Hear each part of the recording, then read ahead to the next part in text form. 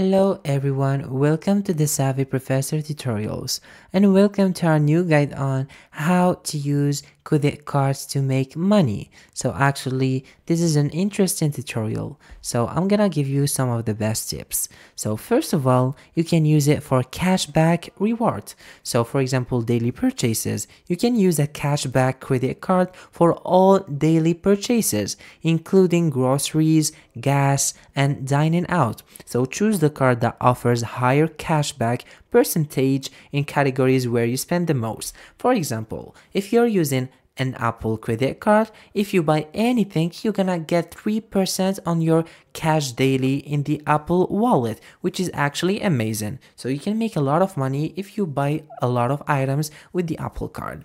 Now, second of all, we can do the rotating categories. So some cards offer rotating quarterly categories that earn you a higher cash back. For example, you can get even 5% on groceries for 3 months. So you can maximize this by planning your spending around these categories.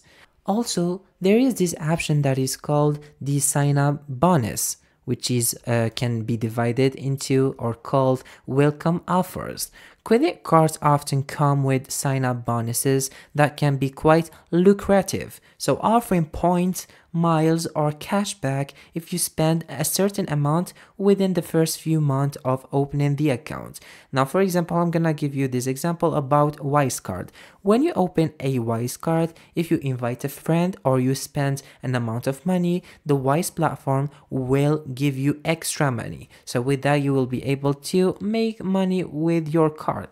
And of course, there's another option that is points and miles for travels. So we have travel rewards. You can use travel rewards card to earn points or miles on every purchase, which can be redeemed for flight, hotel stays, or travel upgrade. So when you have a credit card, you can get those travel rewards card and get paid extra for your miles.